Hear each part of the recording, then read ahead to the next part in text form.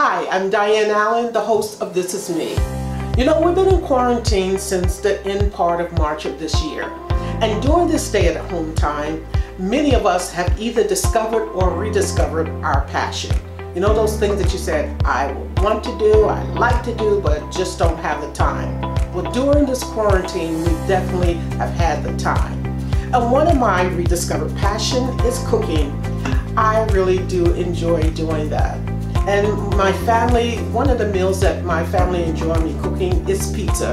And I found that you can make it into a more healthier meal by maybe just substituting some different ingredients.